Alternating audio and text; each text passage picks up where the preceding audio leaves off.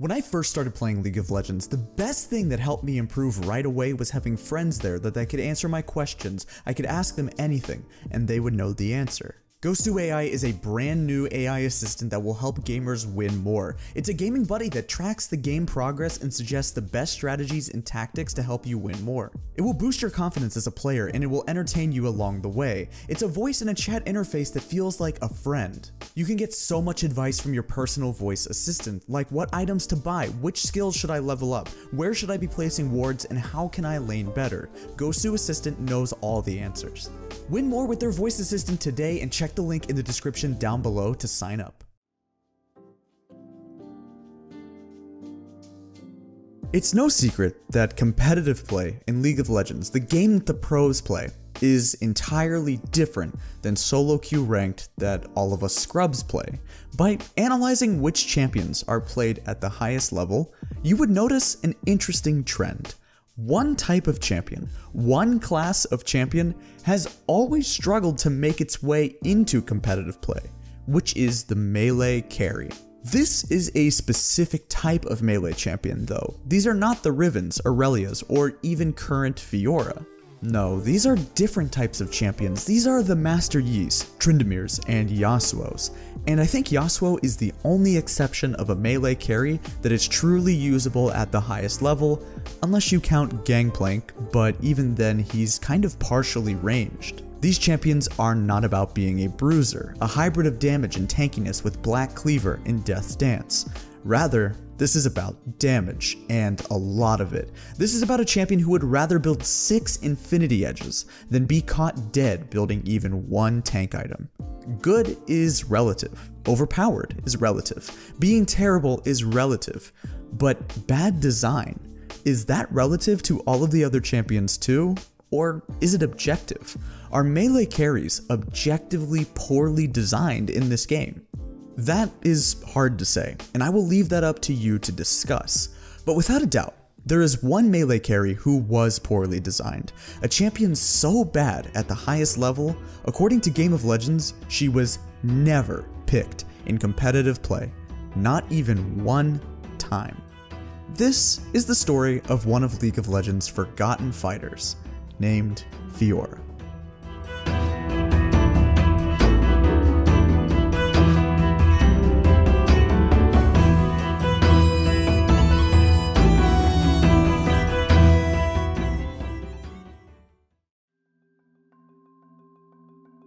Looking at the champions released before February 29th, 2012, one trend that you will notice is that all of the true melee carries like Master Yi, Tryndamere, and Nocturne were all male champions. And while it's true, like we said, we did have a few fighters like Aurelia and Riven who are female, no true carries. Fiora's design was around being specifically the first melee carry female, one who would not opt for health, resistances, and items to help you stay in the fight for a long time, but instead be Master Yi's 1v5 sidekick. Her time would come on Leap Day, February 29th, 2012, and from the champion spotlight, Riot hits pretty hard at how aggressive the champion was supposed to be, with the recommended items being completely damage oriented. Overall, she was pretty hyped coming into her release, with one article on Engadget.com noting how there's been a huge influx of mage champions at the time, and it was getting a bit stale, so a true melee carry would spice things up. We also had articles on PC Gamer and a roundtable discussing League's newest champion. From the very beginning, there was hope, but unfortunately, sometimes in life, hope is not enough, because Fiora sucked.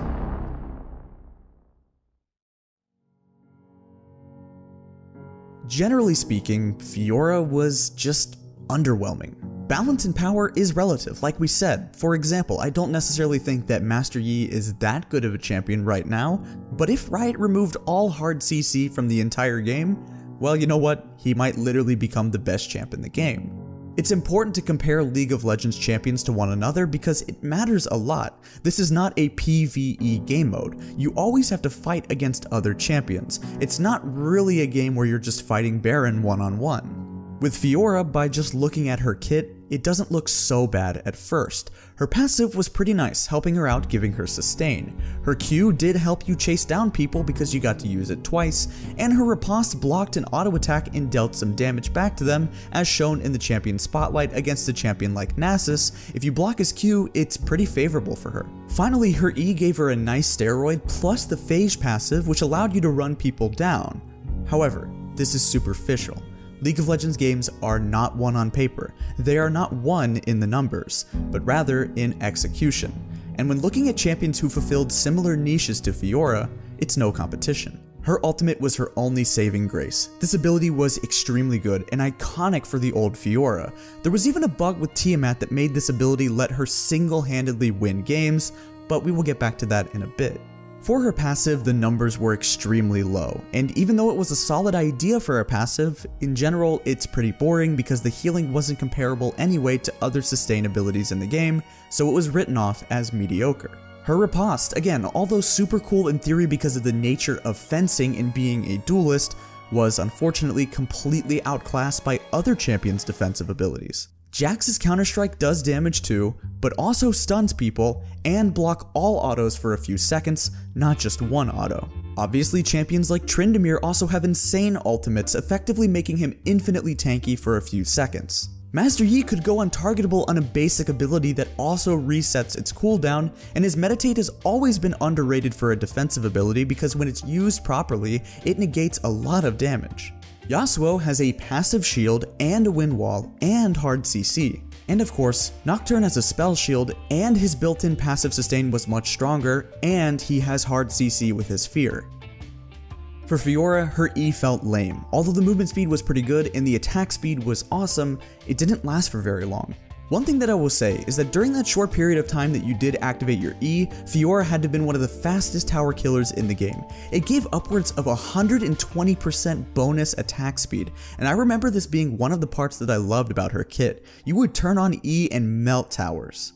One thing that also went under the radar during the time is how strong her early game was. I mean very early levels, like 1 to 3 because of the insane passive AD that you got from your W. Riposte gave you 15 AD at level 1. It didn't scale that well, only up to 35 when you maxed it, but she would have almost 100 AD at level 3 when her opponents would be somewhere in the 70s or 80s, and that added up to be a lot on auto attacks. As we said, the shining part of her kit was her ultimate, and to be honest, it was straight up OP. There was nothing wrong with it, it was a really good ability. The best part about it is that it applied on-hit effects, such as Black Cleaver's Armor Shred and even Lifesteal. Turns out, players would take this one step further and theorycraft and ask themselves, okay, what about Tiamat? When you think about press R type champions in League of Legends, you know those ones that pop off by just pressing one button? You didn't have to look any further than Tiamat stacking Fiora. You see, Tiamat used to work differently than it does now because it allowed the passive, which is the cleave effect, to stack up multiple times the more Tiamats that you got. I don't know if this was a bug or it was intended, but the point is, it worked, and it was ridiculously good on champions like Twitch when he pressed R. Yeah, it worked on ranged champions, you heard me right. But there's also a famous clip of Wings of Death doing it on Shyvana to completely one-shot pentakill the enemy team. However, no other champion synergized that well with Tiamat stacking the same way Fiora did. It was famously OP for her. Back in 2014, GBay99 released a video called the Fiora effect, and he outlines an effect that he describes as being okay or not too bad for solo queue, but absolutely terrible for competitive play. As he continues on, he notes that Fiora can still snowball if you get going with a few kills, and because of her massively impactful ultimate, nothing could stop her if she got a lead. If you get snowballing, you can still win games. But because of her lack of any crowd control, mobility that was only just okay on her Q, but nothing special, and a lackluster passive in E, she will never be utilized by any pro players. And you know what? He wasn't exaggerating either. For Fiora, when she was released in 2012, if you look at Game of Legends, they do not have a single game listed. There is no data for Fiora up until her rework. All of the other AD carries at least had some stint in competitive play. Tryndamere had a time as a top laner in early seasons and then was pretty strong at one point with AP Tryndamere. There was also a build for Master Yi, you may have heard of it, called AP Master Yi, which was so broken it had to be completely gutted out of the game. But Fiora, she didn't. No games whatsoever. Again, it's not that Fiora was so unlikable. There were players that did play the old Fiora, but the champion suffered from some serious unhealthy design. I spoke about in my last documentary how, until he eventually received a mini rework, Aatrox was Riot's most neglected champion of all time. But Fiora was honestly a close second. Let's take a look at her patch history. Her release was late February of 2012. On the next patch, 2 weeks later, she got a bug fix. After that, she had several months of being pathetically bad, so she got a cooldown decrease on her R. Great. At the beginning of Season 3, on patch 1.0.0.153, she got a very small buff, which was honestly more of a bug fix. On 3.11, she again got another quality of life change, which is helpful, but not the biggest deal in the world. On 3.15, she got a bug fix. On 4.1, she got a bug fix. On 4.4, she got a bug fix. On 4.5, wow, a buff of 4 armor. Okay, great. It's been more than 2 years now of being terrible, so she finally got a buff to her early game. Okay, maybe Fiora's gonna be good soon. But then, on patch 4.20, for whatever reason, Fiora got like a net neutral change, which was sort of a nerf in other ways, so I guess 4 base armor was just too OP, too much to ask for. And that's it. That is literally it for all her changes. She would then be reworked the next year on patch 5.15, so she was out for more than 3 entire years, and she got 2 small buffs, a net neutral change that was basically a nerf, and a few bug fixes. Talk about a champion that Riot really doesn't want to be good. Riot's ultimate goal with her rework was to make her viable in some capacity. Don't leave the champion to be terrible for years and years on end. Give her the tools to outplay her opponents. Let the pros express some skill on her, and somebody, please pick her in a competitive match. And, to their credit, they achieved exactly what they set out to do. Get in the fight, man! No one attacks down yet. The boomerang goes out, not gonna play it slow. Wow, Morin just eviscerates. Beautiful play! That's a double. Yeah, what an outplay! And SKT demolish H2K. Try to do down on the turret. Well, Grand Shoutout is up now. Oh dear. Oh, Warlock taken out pretty easily again. Oh, right after the flash too. Limits what you can do with him, what is good. Yeah, more so just the confidence that Bang has in Wolf 2. Well, Morin taking a tower hit. Bingy's actually flashed forward. The volatile Spiderling comes out. Grand challenge is available. Ziv gets the heal from Decimate, but it's not enough. Morin's grand challenge is successful. Fiora's new abilities and kit was leaked in the summer of 2015, and the rework launched very soon after. Immediately, the design choices leap out at your screen. Fiora's Riposte was now a real ability, a true defensive ability, and the fact that you could not only slow their attack speed, but also reflect crowd control onto your target was a fresh idea that perfectly aligned with her thematic. Her passive received a full overhaul, and while it's still built in sustain into her kit, this approach introduced us to Vitals. These Vitals have had quite the lifespan in League of Legends. They are one of the more cool mechanics in the game, but also one of the most frustrating. For the Fiora player, there are a lot of bugs attached to these Vitals, making it counterintuitive to play and use correctly, but for the players playing against Fiora, sometimes the randomness of their location on your body did feel really bad to play against, since it's such a significant help to Fiora in a 1v1 to proc Vital after Vital after Vital. To this day, it's been somewhat remedied, as the code has been reworked and cleaned up, and now more often than not, it's easy to know where the next Vital will be because it usually just flips to the opposite side, but from what I understand, it's still pretty buggy. Her new E kept along the same attack speed theme, but now for only 2 auto attacks. However, you get a guaranteed crit on the second one, so if you get off both auto attacks, you're instantly rewarded. Her kit and build now resembled much more of a fighter than a true melee carry, with building items like Black Cleaver, Guardian Angel, Spirit Visage, and Death's Dance becoming way more normal rather than Infinity Edge and crit. Ravenous Hydra is still core to this day and has almost always been an item that she has loved, but with her new Q applying on-hit effects and the champion now loving cooldown reduction, this paved the way for Fiora to try building Trinity Force, which is now also a staple item. Also, this is totally off key and not at all objective, but I really feel like they ruined the Royal Guard skin with this rework. Do you guys agree with me? I mean, this used to be one of my favorite skins in the game, but now it's one of her worst skins. I don't know, she just looks weird. But you know what? At least she has really nice skins nowadays, so I guess I can't complain too much. Towards the end of Season 5, we got the World Championship. However, this would end up being one of Riot's biggest screw-ups ever. It was laughable what they did. For whatever reason, they decided to just blow up the meta and introduce 6 brand new reworks, tons of balance changes, and new items right before the tournament started. Fiora, along with Gangplank and the Juggernauts, were no exception to this. Even though they knew that her kit would be much better, that really wasn't the question. The question was how much better was Fiora? Well, the pros answered that question very quickly, because Fiora was OP.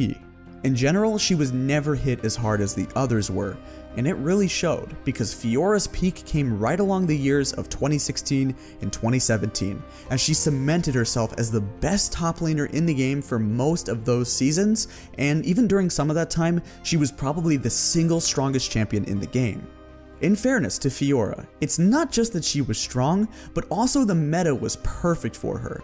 This was during the height of the tank meta in Season 6 and Season 7, and because you were mostly playing against tanks every game, that really allowed Fiora to shine. Fighters and bruisers in general were pretty bad, but she had the best chance by far to deal with the tanks, as she's always been an excellent pick into tanks. At the time, we suffered from the likes of Tank Echo top lane, Maokai, and Poppy. These champions would build Iceborne Gauntlet, Sunfire Cape, and Grasp of the Undying, and were completely unkillable for any other bruiser. If you even dared to try champions like Riven or Renekton into these tanks, you had no hope of killing them after one item, and they would start killing you and dive you under your tower on 2 items. Fiora, though, could easily riposte Echo's W. She could definitely deal with Maokai and outclass him, but sometimes the Poppy player could still smash her. These small edges. Yeah, Wow, Hanser. Yeah, I mean, oh, and he stops and dash. Brutalizing Mooney right now. Again, just shade stunning him. Dear Lord! Hanser smashes Mooney. This was also during the time that NA teams started to import a lot of Korean top laners such as Someday and Flame, and these guys would set the bar extremely high for the standard of Fiora play in the NALCS. They would really show up the competition. There was also another Korean top laner who was relatively unknown at the time, but would put himself on the map because of his insane Fiora play, and his name was Khan. I would say of anybody's Fiora that I've seen, Khan might be right up there in the argument for being the best. He shows what true mastery of this champion looks like, and he's pulled off some of the craziest things we've ever seen at the highest level. Because of her sheer domination over the top lane, Fiora would be nerfed into the ground for months on end. The champion though didn't want to die, and tanks were still prevalent, so she continued to be strong. However, it all ended for Fiora on patch 7.14, which was the last nerf that we've ever seen for her. This was released on July 19th, 2017, so it's been more than 2 years since we've seen any nerfs to Fiora. The hit to her ultimate completely losing its movement speed was a bigger change than you might expect at first. The amount of movement speed lost alone on your passive made it difficult to proc your vitals and dance around your targets, not really letting Fiora be the champion that she's supposed to be. However, losing that during Grand Challenge entirely introduced a lot of counterplay to her kit. This movement speed made her so strong before because it allowed her to dive people under tower with ease by swinging in and out of the tower aggro. They would partially buff this back on patch 7.16 after many complaints from the Fiora players that this patch literally killed the champ. But there was something interesting. On patch 7.18, Riot would completely revert their change and buff what was lost on Fiora. So at this point, you're probably thinking that Fiora is just going to go right back to being top tier then. If you think that, you would then be wrong, because Fiora had a problem, and it was one item. Not even a completed item, but just a component that would completely negate a lot of the champion's power. This was the introduction of Bramble Vest. On patch 7.14, the same one as the original Fiora nerf, we would be introduced to a new reworked Thornmail, subsequently a new component called Bramble Vest. For only 900 gold, you were given 35 armor, the ability to reflect damage onto your attacker, and then apply grievous wounds. which, if you know anything about Fiora, seems like Riot essentially created an item to counter her. After Bramblevest was introduced, Fiora would be dropped down not 1 or 2 notches on the tier list, but more like 4 or 5. Tanks, and more specifically the ones that built Bramblevest, would clobber the top lane meta and bruisers for the rest of Season 7. Eventually, Bramblevest would be nerfed directly and tanks themselves would be nerfed too, so you really think that it would be time for Fiora to come back once we got to Season 8, and with the introduction of a new rune for bruisers, that being Conqueror, you really think it would be time for her to shine. This, however, was not the case. Because up until recently, Conqueror had true damage, a lot of its power budget, meaning how much power it can have, was really tied into that true damage. This was not only redundant for Fiora, as the champion already has true damage, but it would also kill off all of the tanks in the meta. As we saw in Season 6 and Season 7, Fiora thrives in the tank metas, being the prototypical fighter that can cut them down. Being honest though, for most of Season 8 and honestly most of Season 9, she was really bad. Other bruisers were stronger, like Jax, Riven, and Renekton, and tanks were non-existent.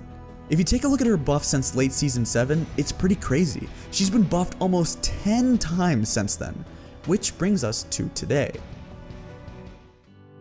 For Season 10, Conqueror has now been reworked and it acts very similarly to the way that Fervor of Battle used to. On top of that, a huge portion of its power was removed with the loss of true damage, but instead converted into more healing, and this alone is a monster change for Fiora. This means with the loss of true damage, tanks are back in action, with champions like Ornn making a full comeback this preseason, but Fiora also received a ton of buffs last year because of how bad she was. Riposte is now a 2-second hard CC on Reflection, which is GG for most fighters. If Riven ever third Qs right onto Fiora, she's as good as dead. On top of that, Fiora has now made her name as not only the best 1v1 split pusher in the late game, but she's now the fastest tower killer in the game too. She received 2 direct buffs to her tower pushing. Her Q now procs on towers, which is not only great for Sheen, but it also reduces the cooldown, and her E crit works on the tower. For Season 10, take Conqueror Fiora with Demolish in the Resolve Tree secondary and watch yourself start 1v9ing games. She's easily an S tier top laner these days. I asked the Fiora mains what their favorite part of the champion is, and what they like about her. I think the thing that draws people to play Fiora the most these days is pretty nicely summed up by a response from Scorpio13. Because of her riposte, Fiora can turn almost any lane into a skill matchup. She can outplay almost anybody, even if the matchup is unfavorable. For example, if the jungler tries to gank you and CC you, there's a chance you could riposte it, turn it around, and get a double kill. Fiora is the best split pusher in the game, and it's just fun to dance around, proc vitals, and 1v1 people. Even though she isn't a very good team fighter like other fighters, that's in the name of balance, or at least you would hope. As a champion who late game can 1v2 your side laners, she's always a fun pick to watch. You never know if a pro is going to go ham on Fiora and win the game by himself in the side lane. You never know what kind of backdoor nonsense that you'll see from her, and that really keeps the top lane role exciting and important. To be honest, I don't think she's the most balanced or even the most fair champion in the game, not by a long shot. However, she's clearly one of the most fun and most rewarding champions in the game, and there's something to say about that too. That's going to do it for today's documentary. If you enjoyed, press like and subscribe, and I will see you all next time.